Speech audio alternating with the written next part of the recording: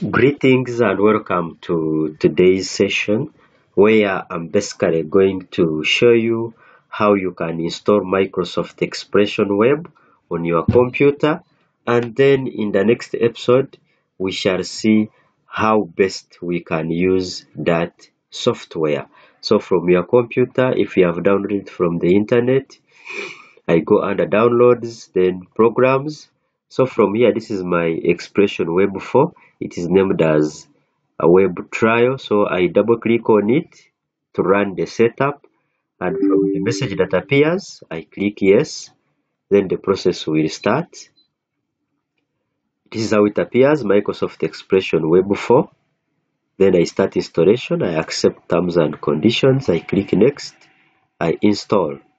That is it. So you just have to run the setup. You click yes, yes, until when the installation is complete. So once it is done, we shall do a few settings there to ensure that it is now ready for use. So the installation may not take all that long, depending on the processor speed, the RAM, the generation of your computer. So it should actually take like 2 to 3 minutes.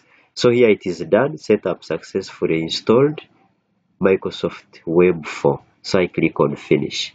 So when I go on start, I can search for Expression Web. It will appear as Expression Web 4. This is what you open.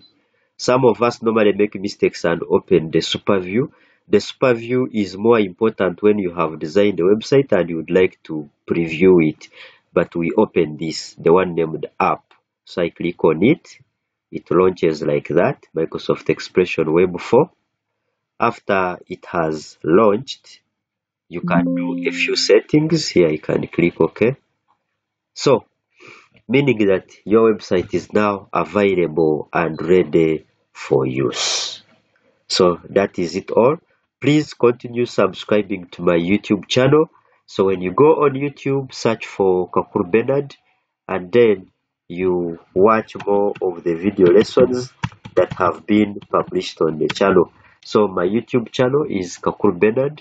That is the branding. So you click on it, and then you look for a number of video lessons. So for example, this lesson shows you how to use Microsoft Expression Web 4 to design a complete website. So this software that we have installed, please click in the video description to get the link where to download the software. So the video description is always, for example, if I open this video here,